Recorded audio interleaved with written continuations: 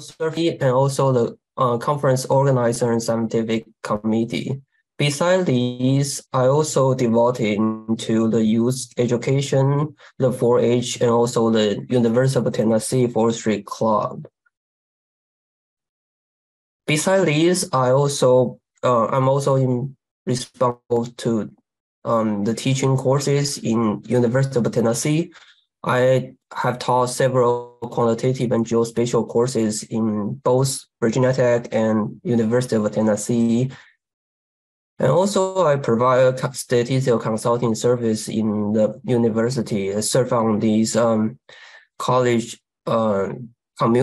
committees for statistical consulting. Besides this, I mentor in several graduate students and undergraduate students. And also I on different committees and serve on the student advisors.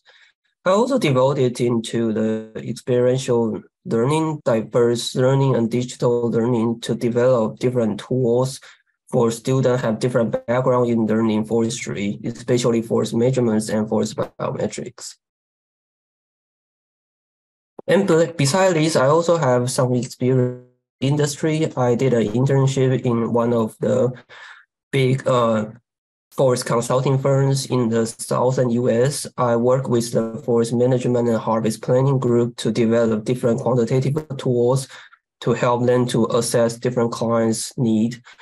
And I just provide you some example here, like I develop a thinning tool so the client can use this thinning tool to evaluate when to thin and how much should be cut.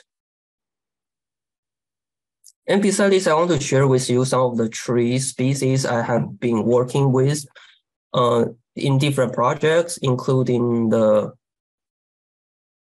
Japanese cedar and Chinese fir. Those are the plantations, major plantations in Taiwan. I have been working on these two species for a while. And in the southern US, there's also a major species, a planted species called loblolly pine. I have also working on this previously for a while as well. And when I started at Tennessee, I started working on mixed hardwood forests. There are a lot of hardwoods in the state, so I started working on this project. And start last year, I started a Caribbean project, which is focused on the tropical trees. So those are the tree species I have been working on before. So a brief introduction of myself. Then the next step I would like to share with you is, for today's topic is what is forest biometrics, especially what's the role of forest biometricians in forest management and in forestry. So before I go into the detail about what the forest biometric is, I would like to step back a bit to talk about what is forest management. So in forest management, no matter we want to manage the forest for timber production or want to manage for carbon, or even we want to protect these forests for the wildlife habitats. All we really want to know is to accurately assess the stocking and value of our target population. We want to know how many trees were there, how they grow, what the health, and then what is the value of these population. So to talk about the stocking, we want to know what's the total volume or biomass or even the carbon in these forests. We want to know also the size distribution. What is the forest structure? Are there a lot of big trees or there are a lot of small trees or they are mix of different sizes? We also want to know the species composition. Is that a single species or a mixed species or how many species were there? Those are closely related to the stocking. And as I mentioned, we also want to know the value. The most straightforward value is the timber price in the market. What is the value of all the trees? And even for carbon, we sell the carbon nowadays. So also have the price for the different tree species. But if we want to know these two components about our population, we need to collect the data from the trees, from our populations. So that brings in the question here, how and what to collect? how we can ensure we collect a high quality of data on schedule and under budget. Because we are now going to spend a lot of time and money to collect data in the field, we want to make sure we have the accurate data, but at the same time, we are under the time limit and our budget. So here brings a following questions we have. For example, should all trees in the population be measured, or we can just do a small portion of them? If we have 1,000 trees in the population, should we measure 1,000 of them? Or we can measure like 10%, 100 of them, or even less. How many trees should we measure in the field? We need to determine that numbers. And also, what measurement should be taken from trees? Should we measure the diameter of trees? Should we measure the height as well? Or the crown length, crown width? What how about the environment? Do we need to take any soil sample or measure the temperature? Or what are kind of variables we should be consider when we take a measurement from trees? And besides, what kind of tools and techniques can be used? Should we use a tape, or we use a laser, or we use a different kind of tools to measure trees? It also depends on the population we are targeting. Lastly, how to process the data? Can we use a model instead to provide a more efficient way? If we collect 100 trees, how we can use this data to interpret the entire population? So those are the questions we need to answer when we think we need to collect a good quality of data. Those are really important components in this topic. And besides this, we also now really want to know the current condition of the population. We also want to know what about the future stocking and value. Should we collect new data? Should we use a model? So that brings another question that, for example, how to predict the tree growth and forest change based on the current condition of our data. Can we use the current data to make a prediction accurately, or we need to collect a new data set? So what kind of models should we build? Are they good? Are they accurate? Can they provide an accurate prediction for the future condition? Or how do we choose those models? And also, as I mentioned, should we use a new data set to build the models, or we can still use the old data set? Should we collect new data in the future, or we just use the old data set? That's another questions we will have when we want to know the future condition of our population. And also how to incorporate data from different sources. For example, we have the data from the past 10 years. Can we use that information as well, or we need to separate out? How to quantify the uncertainty of different data sets is another important question when we want to know the future condition, stocking and value of our population. So as a forest biometrician, there are three different components we are really interested in. The first one is the sample. The second one is the model. Final one is the system. Let me talk each of these briefly. As I've just mentioned, we want to collect the data from the population. So how we collect the representative data from trees? As I mentioned, how trees do we need? What kind of tools do we need to use?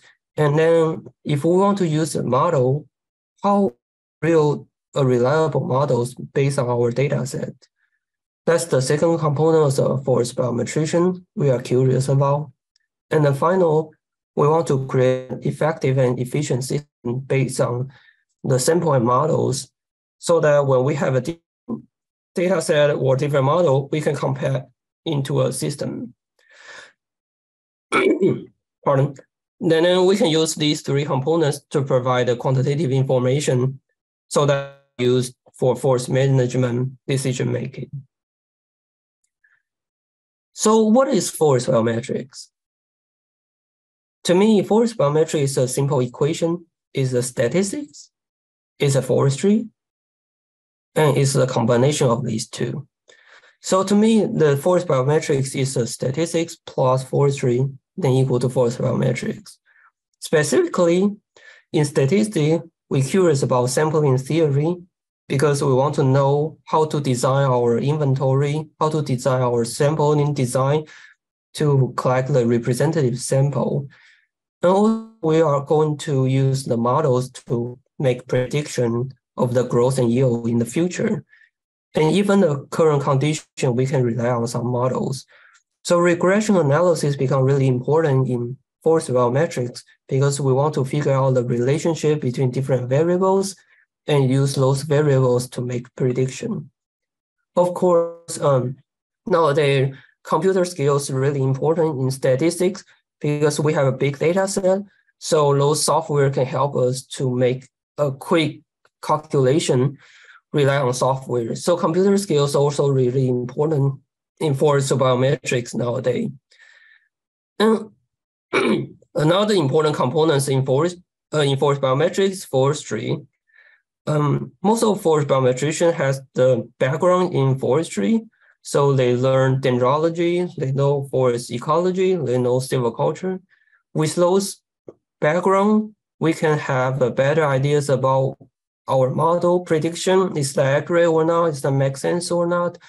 So with that information, plus the statistical techniques, like forest biometrics. And in the recent decades, we have developed a lot of different new technology and techniques, which can be used in forest biometrics. So back to these three components. For the sample, we have remote sensing and GIS, like LiDAR or UAV, different drone technology can be used to measure trees from different scale. So in addition to go into the population to measure trees, we can rely on different techniques to help us to collect the samples and then to reduce some costs.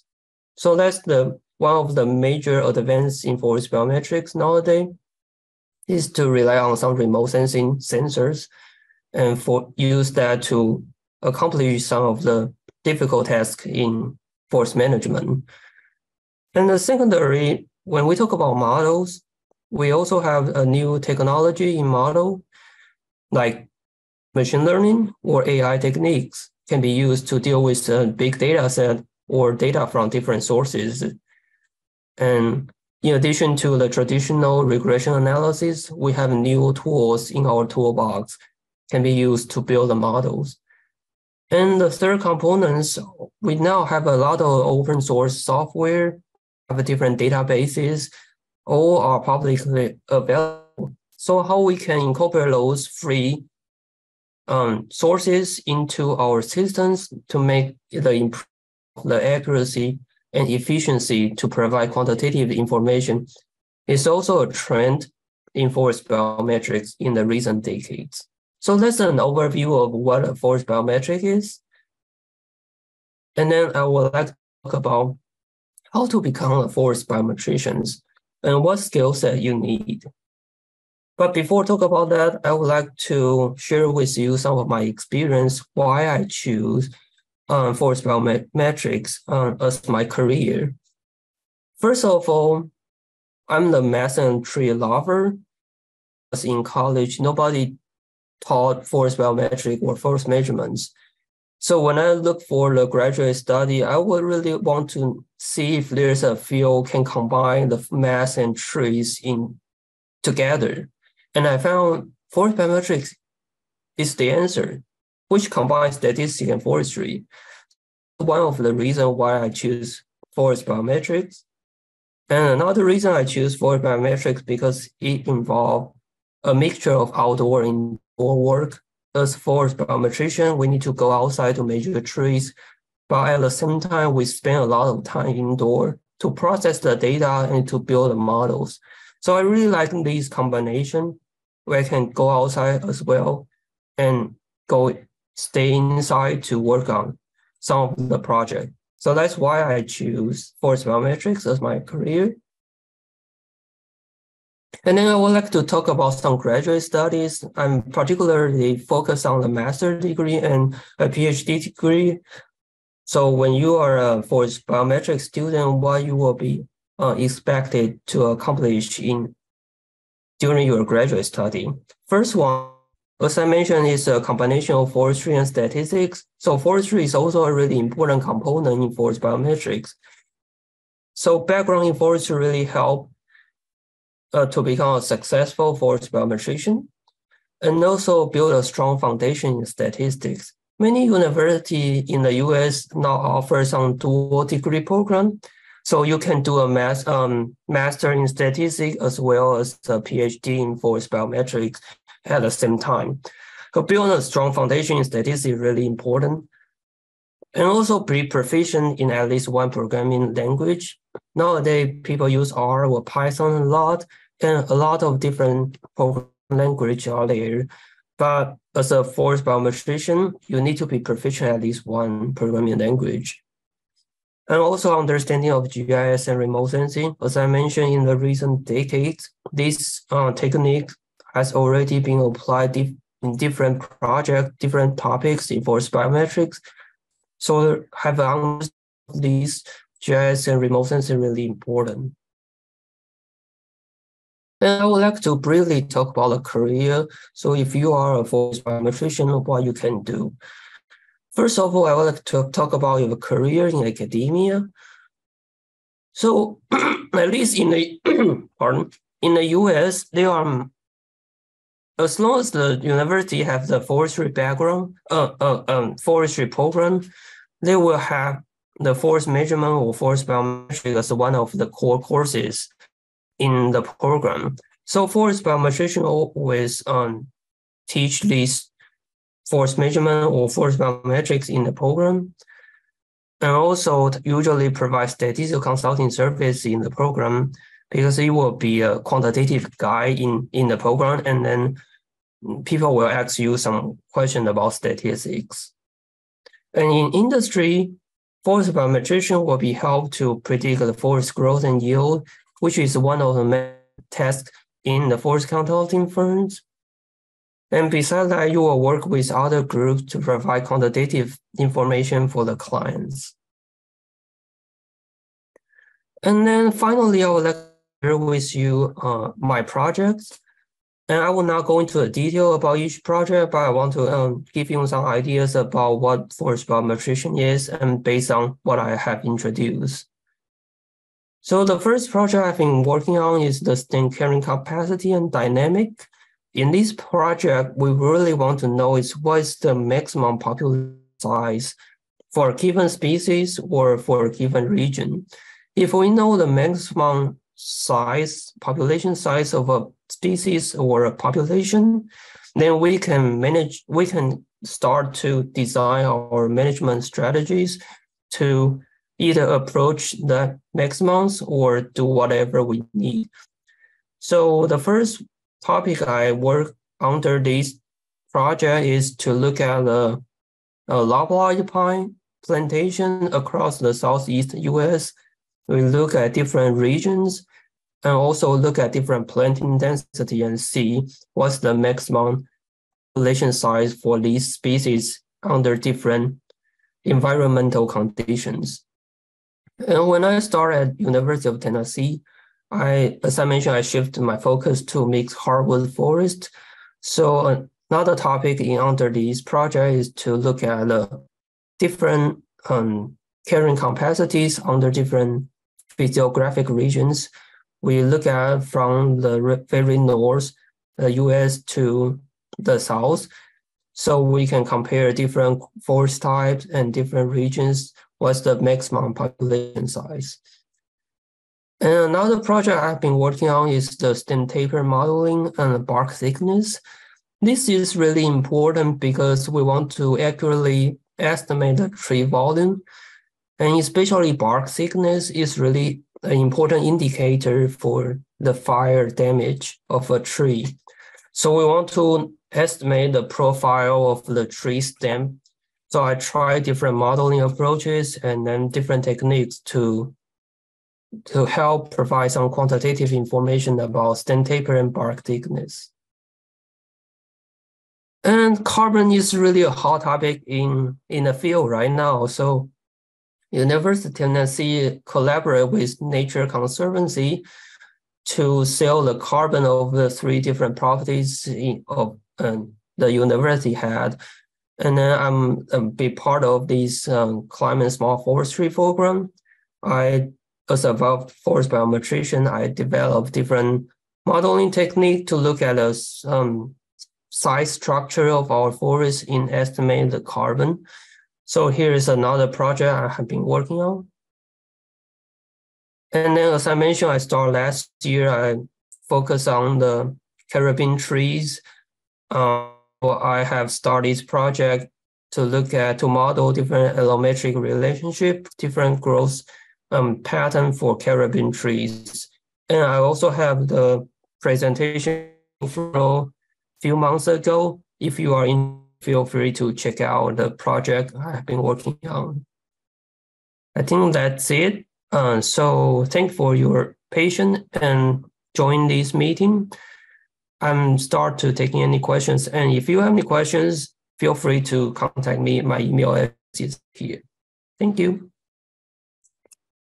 Wow. Thank you very much, Professor Sheng-I Yang, for this very beautiful section, exposing us to what forest biometrics entail. And I'm sure right now, everyone on this platform, they are glad. I can see a comment on the chat room saying thank you for this section. So on behalf of everybody, we are also saying thank you. So let's take some questions before the professor take his leave. Please, if you have any question, like the professor gives us the permission that you can unmute yourself and ask the question if you are that bold enough, and you can as well use the comment section.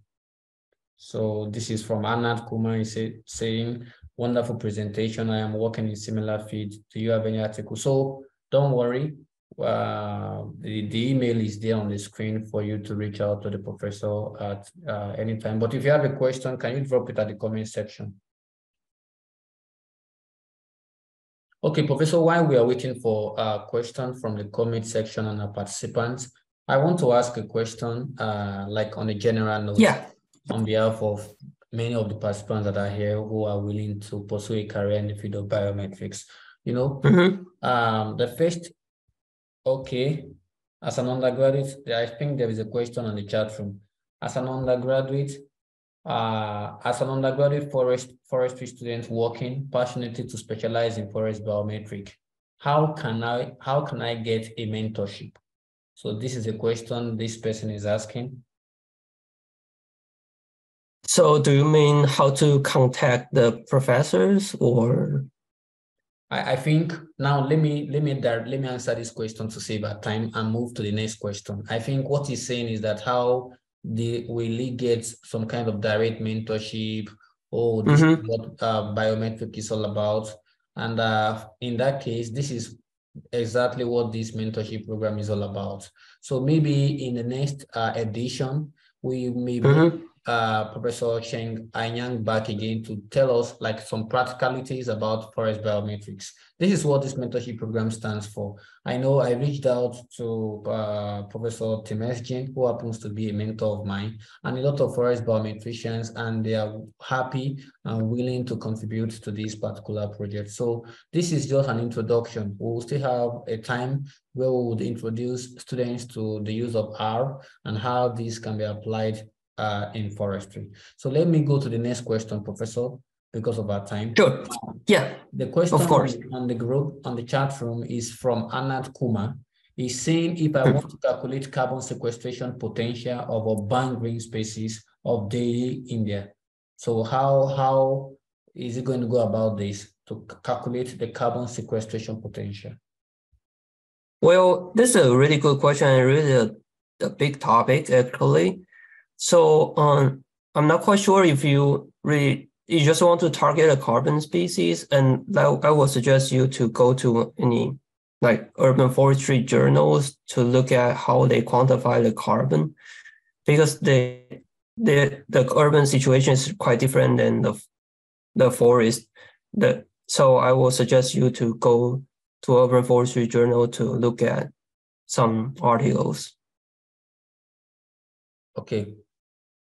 Thank you very much for that contribution. So this is one of the advantage again that we have. I can see a question on the chat room asking a question that he or she wants to know if you are accepting various students. So this is much more personal, but I leave this for you to provide an answer, Professor. Cool. Yeah, the question is saying he or she wants to know if you are currently accepting graduate students. Yeah, I'm still looking for graduate students, a master or PhD. Okay, interesting. So this is a good news for us, many that are here today. So like it is our intention at this organization to ensure that at least we have a number of people who also gain some form of scholarship opportunities from this mentorship program. So the professor is still currently accepting students. And I remember you shared with me the other time, and I reached out to a lot of people about this. So back to my question, Professor. One question is we are still requiring GRE exam. Okay. So that's I know that's one main challenge to recruit students from different countries, because GRE exam is still required, unfortunately. Oh, interesting. So I'm sure many of us knows what GRE is all about. So these are requirements, and this is one of the things Professor Bianca Eskesin will be addressing tomorrow as regard requirements for you to gain some form of graduate opportunities in America, in Canada. What are the things you need to documents you need to have? So this will be addressed tomorrow by Professor Bianca Eskesin. So to my question, from my experience about Forest Biometrics, one of the definitions that sticks to my head over the years is that Forest Biometrics is an aspect of forestry that is synonymous to biological statistics. So one thing that has been on my head all through the years is statistics. And you have just done justice to it today by saying Forest Biometrics, based on your own balance, the combination of statistics and forestry. And you have made us understand that to really make this big wave in the field of forest biometrics, one needs to have this strong knowledge in statistics. Now, what do you tell people who are passionate about biometrics but do not have much knowledge in statistics? What kind of advice will you give them? I would suggest you to if you are still in college, I will suggest you start taking some courses not if you don't have any opportunity in statistics department, you can start looking for some quantitative courses in your program or in the college, and then start to get familiar with those numbers and those terminology. So that will be helpful if you don't have any strong background in statistics in college. Okay. Does that answer your questions? Yes, it does. It does. Again, and also, as I mentioned, nowadays there are a lot of YouTube videos or those open sources resources you can use to learn statistics. So even you are not in the school, you can still learn those to get those materials and learn those knowledge there. Interesting. That really answers the question I was about to ask as regard, Yeah, because as I am looking for a lot of applications for forest biometrics, honestly, one of the main components is to see if these students have the potential in quantitative analysis, because that's all the forest biometrics about. You need to be comfortable using the software, those techniques in addressing the forestry problem. So be comfortable with the numbers and the statistic concept, really important to be successful in this field. Interesting. But as I mentioned, forestry is also important. So if you don't have any background in forestry, that will not be okay. So in addition to statistics, really need also have the background in forestry. Okay. At least the fundamental understanding of some forestry. Interesting. Now, to the final question I have before I go to what we have on the chat room, now we have, like you said, we have a lot of video recordings on YouTube as regard how one can learn most of these open source programs. Now, I want us to place it in the right perspective. Having the knowledge about the usage of open source softwares like R, Python, etc. How do we bring this into the theoretical understanding, application, applied knowledge? It is a different thing to know how to run the codes, but it is another thing to explain the result of the codes. So how do we bring these two together in the field of biometrics?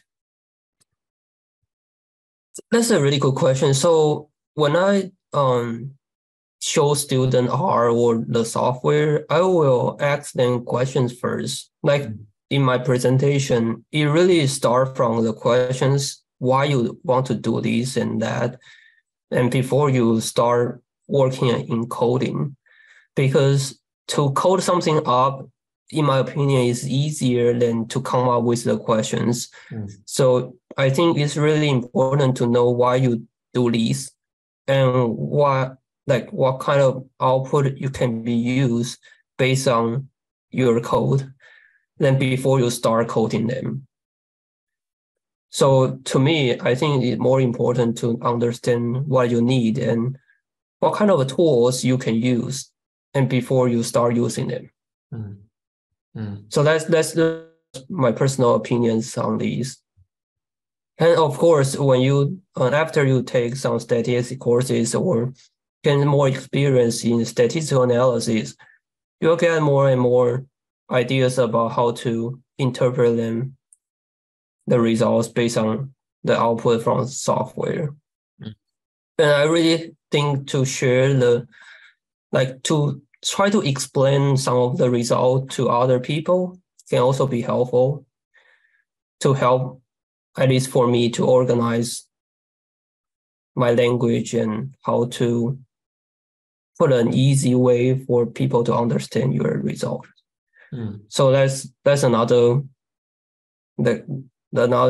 way I will do to help me to interpret the results in an easy and simple way. Also, attending some conferences or to meet professionals is really helpful too. To hear what people say, how they interpret this and that, also helpful. Okay. Thank you very much, Professor. So we take the last question for today, and that is from Sarah. Okay. We have just one more question from Saroj Kandel.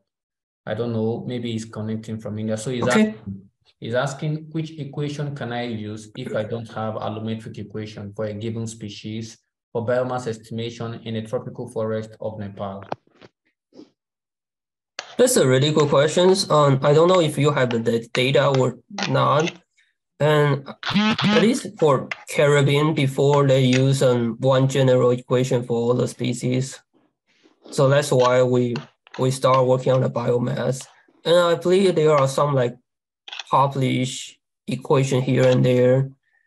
So you can probably use those equations to test your species as well, or find the species in similar family or genus or functional type and see if that can be useful. Okay. So, and also for another one about certification in statistics, yeah, that counts some of your background in statistics, but like myself, during the interview, I will also ask some of these questions, some basics. And so, yeah, I hope that answers your questions. Yes, it does. It does. So, Professor, we want to say a big thank you to you on behalf of the entire team and members of the Achievers Gathering all over the world. And as well, on behalf of the participants, we thank you for taking out time to join us today. And we look forward to bringing you. Yeah, I really appreciate this opportunity. If you have any question, feel free to reach out to me. I'm happy to answer any question you have. But it's a pleasure to be here. Thanks for inviting me. Thank you very much, Professor. So right about now, we will stop the live streaming and as well as the recording, and we would leave the room for Mr. Blessing Oladoja to tell us much about the organization, what the organization is all about for participants that are new and do not really know much about the organization and how they can be a part of what we do here in TAG NG. Thank you very much.